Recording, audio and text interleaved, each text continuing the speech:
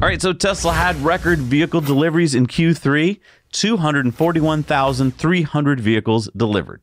This beats the previous record set last quarter. Q2 had 201,250 deliveries, and Tesla even beat Wall Street's expectations, which were already high. Now, a shout out here to Hypercharts because it's hard to picture these numbers without some visuals. So here it is, and it's so great to see the lines just going higher and higher. And we finally got our little underline back, a little Model S and X sales. Oh yeah, the little red down at the bottom there. Yeah, here's a breakdown between the Model S and X sales and the 3 and Y sales. And you may be saying that's kind of low, but it's a lot higher than the previous quarter when only 2,340 were delivered. So now there's about 9,000 delivered this quarter, and that's because Tesla had just started production again of the Model S and X. Right. And I mean, although those delivery numbers are low, we're talking about like they're selling Plaids, they're selling very high priced Model S's again.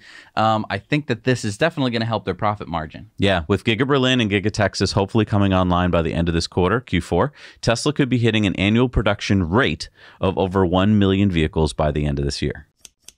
Hey everybody, thanks so much for watching Now You Know Clips. You can watch full episodes of Tesla Time News on Mondays and in-depths on Fridays. Just click the link down below to head over to the Now You Know channel.